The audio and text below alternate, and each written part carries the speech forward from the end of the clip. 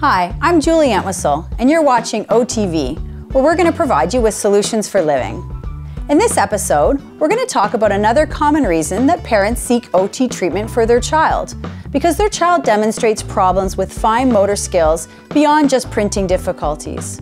Children with fine motor skill deficits have difficulties printing, managing zippers, laces, or buttons, picking up small objects, are messy when eating or coloring, and struggle to use scissors or to manipulate parts of small toys.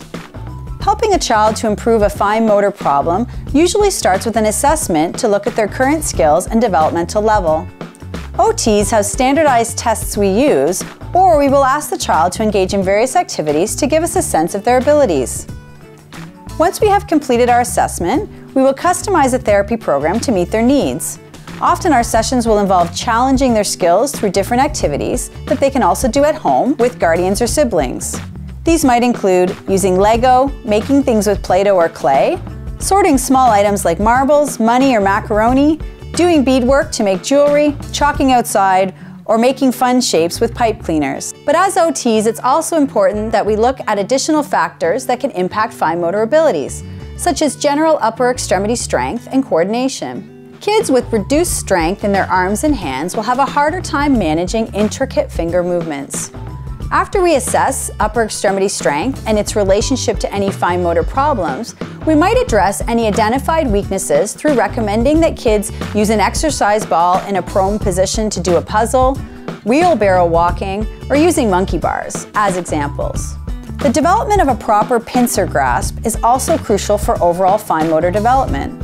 This grasp is so important for skills like managing buttons, zippers, snaps, tying shoes, and holding a pencil. To help strengthen a developing pincer grasp, we might suggest that kids use clothespins to pick up marbles and place them in the mouth of a tennis ball, pick up coins from a tabletop and place them into a piggy bank, or use other toys like Lite-Brite. Lastly, as OTs, we also like to educate kids and parents on the importance of the stabilizer or helper hand versus the dominant or manipulating hand. Parents should keep in mind that a dominant hand preference usually starts to develop between 2 and 4 years and becomes very clear by age 6. It is important to encourage the development of the dominant hand by placing objects at midline, allowing the child to choose which hand to use in order to reach or grasp. Then, they can be encouraged to stabilize objects with the helping hand, which makes the dominant hand more effective in managing the fine motor task. In the end, remember that each child and each environment will need a unique solution to any given problem. Seek the services of an occupational therapist if your child needs some extra help. Well, that concludes this episode of OTV. Remember, OTs know stuff.